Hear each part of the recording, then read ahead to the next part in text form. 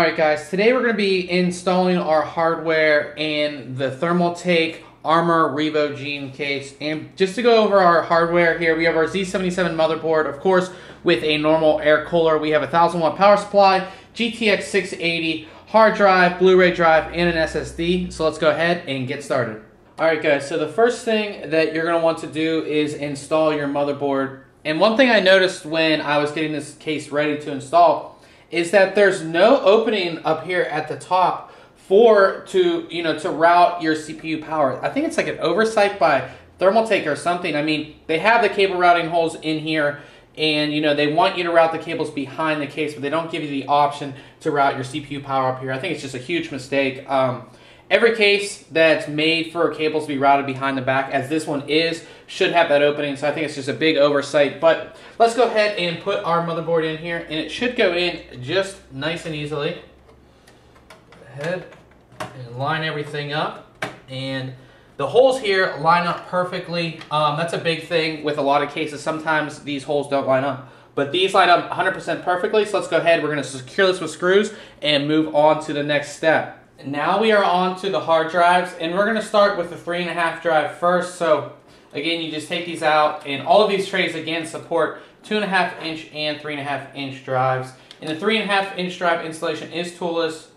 You kind of just line these pegs up and put them in here. You can actually take these pieces out. They're just pieces of plastic, and you can take them out, line these holes up, put the plastic like this, and press them back in just as easily. And you just go ahead, slide this back in, and lock it into place. Now for 2.5 inch drive installation, you're going to have to use screws that line up with these holes, which I'm going to show you in just 1 second. Now I have my 2.5 inch hard drive here, and you will have to remove the plastic pegs here on this side to get it in, but you can see it's just secured with 4 screws right there, so we can just easily, again, take it, slide it in, lock it into place, lock our 3.5 inch to place, and we're ready to install our optical drives. Optical drive installation is extremely easy and toolless. These two little pegs here that stick out, all you do is press them in like that, and that makes it very easy for you to take the bay cover off.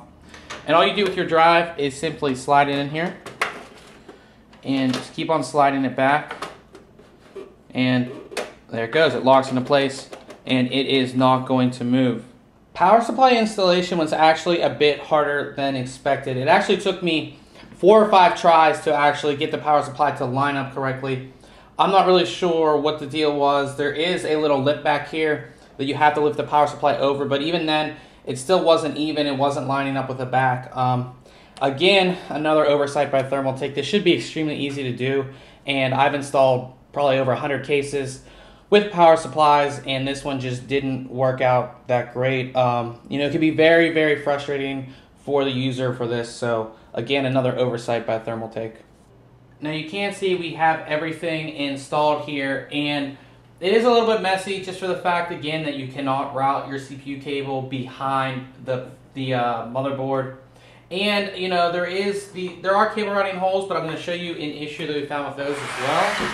So if we put this around here, again, you can see all your cable mess back here, but we should be able to close this down. But all of these inserts here come off extremely easily. You can see this one just hanging here.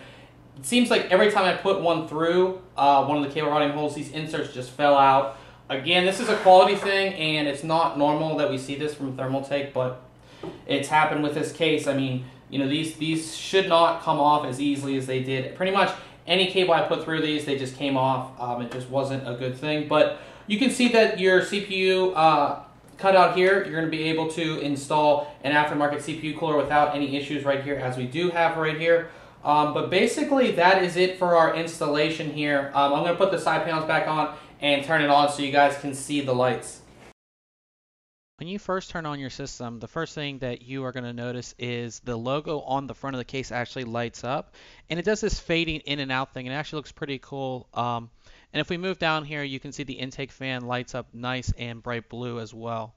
Moving up, we can see the top fan here lit up nice and bright blue. Again, this looks really, really cool, and it's going to really light the inside of your case. And again, all these fans, the lights can be turned on and off if you like.